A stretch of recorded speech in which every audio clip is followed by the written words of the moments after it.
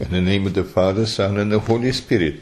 My beloved, today we have again the Sunday resurrection of the Lord, and at the same time we're having a celebration of Saint Mary, Maria Magdalene, Saint Mary Magdalene, equal to the Apostle Magdalena Maria, and she was possessed by 7 devils, and when she was suffering so much, when she heard about the Lord and how He made the miracles and cast out demons, she followed Him, and He cured her. He took away all the evil spirits from her, and she started to follow her, and her heart went out with such a love for her, for she truly loved Him with all her heart, mind, and might, and all her soul, and served Him.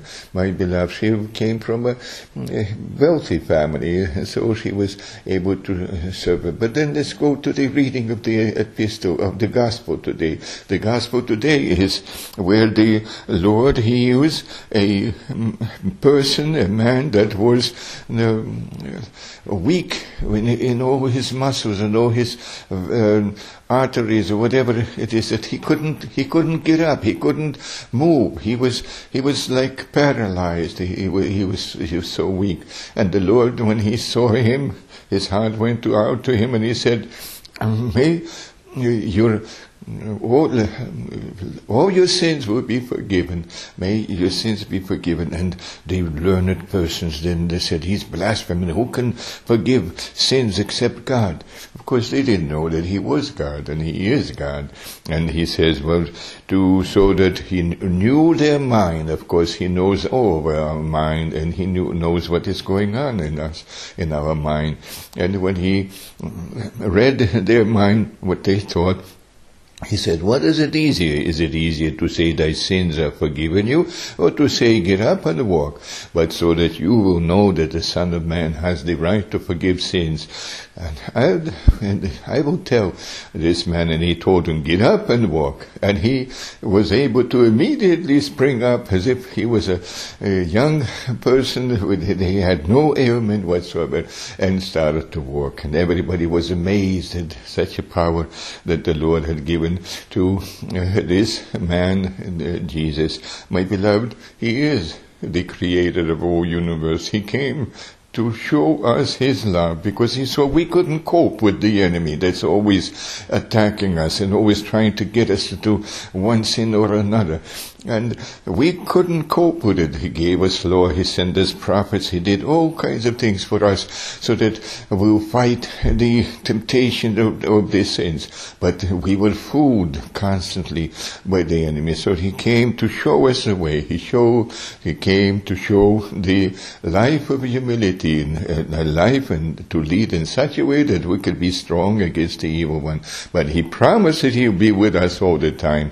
And that's why He had given us this example, including of the Saint Mary of Egypt. I mean Saint Mary of Magdalene, not Mary of Egypt. I don't want to mix them up. They are 2 different persons. My beloved Saint Mary of Egypt, she was the first one to come and tell the apostles of the resurrection. She became the apostle to the apostles, and she had told them that Christ is risen. Of course, they didn't believe her first, and so on. But finally, they did believe, and the Lord appeared to St. Peter, and appeared then to and everyone. And my beloved, the Holy Church tells us that there's at least 500 people in Galilee that had seen the apostle, and that seen the Lord Himself being resurrected. My beloved, Mary Magdalene, the equal to the apostle, that she had went over even to Italy and to Rome, and she had appeared before the emperor himself, Tiberius I, and she had greeted him with saying that Christ is risen, and gave him an egg that in some tradition they say has become red. It turned red right in front of the emperor, and she explained explained to him and told him that the Lord resurrected himself after he was crucified unjustly, was crucified with the permission of the Pontius Pilate. And the emperor actually had believed in what the Saint Mary Magdalene had told him about Jesus Christ, and he even wanted to put into this country, into his empire, that everybody should worship also Jesus as God, because they were pagans and they were collecting all kinds of gods from all kinds of countries that they were conquering, and they were accepting everybody as God. But the Senate refused to accept Jesus Christ as also one of their gods. But he has become a believer, and he ordered that anyone who is going to be persecuting or going against the Christians is going to be severely punished. My beloved, Saint Mary Magdalene went to different countries, and she was preaching about the resurrected Lord, and she had brought many hundreds and thousands of people to Christ because she was filled with love. Her love was just pouring out of her. I wish we could acquire a little bit of that love, that we can love our Lord enough not to want to hurt him through our sins, and then to follow him and to accept the crosses that the Lord sends us, for knowing that the Lord, our God, is God of love, and if he sends us crosses like he even did allow the demons to take the Mary Magdalene and to torture her until he cast them away, it was for her own good. And this same thing with us. We must understand, when the enemy attacks us, when we are having sicknesses and sorrows and troubles and so on, it is allowed by God only for one purpose, to bring us into the kingdom of heaven. But there is no way to go into the kingdom of heaven except through the sicknesses and sorrows and struggles. My beloved, we are Christians. As Christians, we must follow the Lord. And he went through this life in all kinds of sorrows and all kinds of troubles, and finally, as you know, he was crucified because he allowed it to happen. He allowed us to show example that we shouldn't be clinging to this life and to hold on to it and thinking that, well, this is where we're going to live and have a great time. My beloved, the apostles were waiting for the Messiah to give them that kingdom of heaven here on earth, to make Israel to be the rulers of the whole world, and to have Jesus Christ to be king of the world and set up his government here. But the Lord didn't come for that. He came to show us how to fight the evil one, how to fight the pride. Opposite to pride is the humility.